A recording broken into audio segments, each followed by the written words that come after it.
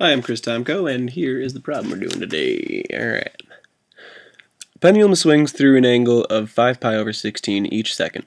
If the pendulum is 60 inches long, how far does the tip move each second? And we're going to round to the nearest hundredths, or 2 decimal places. So the first thing I did is draw a little picture just so I can help visualize what's going on here, and this is probably not to scale at all. But basically, this pendulum makes an arc, and we just have to find the arc length.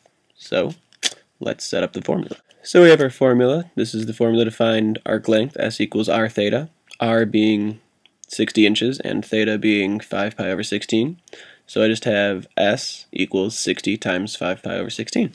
And once we multiply those out, we get 75 pi over 4, which is about 58.90 inches. Forgot to write the little inches thing. Boop. Done.